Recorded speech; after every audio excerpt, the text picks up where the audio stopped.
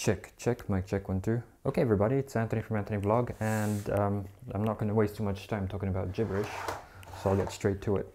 These are broken Ronin SC gimbal tripods, the little tripod that comes with the gimbal. It's a plastic one, so I've noticed that a lot of people have them breaking. I managed to have another one which I got from a friend of mine. His also broke, and then he ordered a Ronin S tripod for his unit, and then he sold the Ronin SC. So, but I still have mine, and I have a broken one. I ordered another one off Amazon, but it doesn't feel the same as the nice DJI one. So in this video, I'm going to show you how to make one good one out of two broken ones. Well, I only really need one extra feet to make a complete set, so I'll have one extra feet after I'm done with this, because two are broken and we cannot use them again. Alright, so you'll need a small flathead screwdriver, and what this is going to do is, let's put this on autofocus. You need to dig out the top of this part here. It hides the screws inside. So it's just like a adhesive, like a little cover. You can be as neat as you want, but for the sake of this tutorial and making it fast, I'm just going to rip it apart. Okay, so underneath this little thing is screws. So 3 Phillips screws. This is a very small, maybe 0.1 Phillips, but just find whatever works. So just take out the 3 Phillips. 1 2 3. And then you can separate the top, right? And then you'll have access to the shaft. See, this little shaft is what holds the feet in.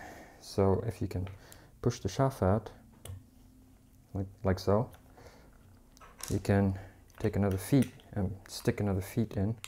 So that's the broken piece for the other one. Where's that? Let's have a look at this broken piece. So that's part of, I think it's this one. So I'm not going to glue it and put it back, because I don't want my camera, I have an EOS R, so I don't want the camera falling with it. It fell the first time when the feet broke, but I had the 6D Mark II on it. I really don't care about that camera. So we'll do the same with the second one, because we need the good feet. We'll open it up. Don't be afraid to stick that screwdriver in there. Don't be afraid to stick it in. Alright, just get that open. I mean, if you want to be gentle, that's entirely up to you. But like I said, for the sake of this video, I'm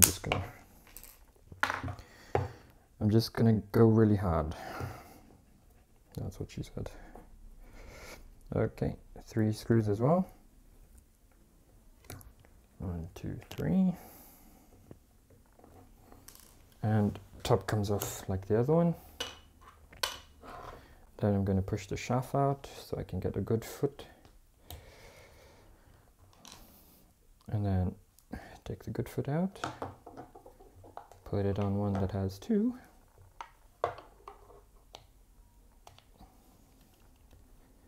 Yeah, you'll need to slide it up from the bottom. Otherwise it's going to be a bit tricky getting it in. So the shaft will fit anyway. It's identical on either side. Might need to knock this a bit. So just put it down and push it. There we go. And then push it all the way through. Boom. Press that down. Make sure it's leveled. Then you can put the cap back on. 3 screws.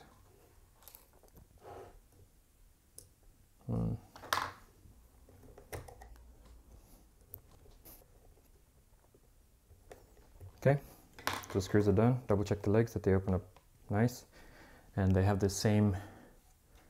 They have the same resistance on each foot.